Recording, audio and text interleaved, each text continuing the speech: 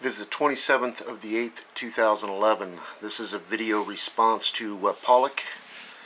And yeah, there's definitely something going on with the wind numbers. Now this is Weather Underground, and I'm going to start in North Carolina. Now if you see the blue dots here is the hurricane warning. Now if you take note, the wind, this is North Carolina, 34 miles an hour, 34 miles an hour, 34 miles an hour, 34, 33, 26, 34, 36, you get the idea, 34, and 17 in Washington, North Carolina. Now we go one state north of Virginia, 33 miles an hour, 15, 12, 15,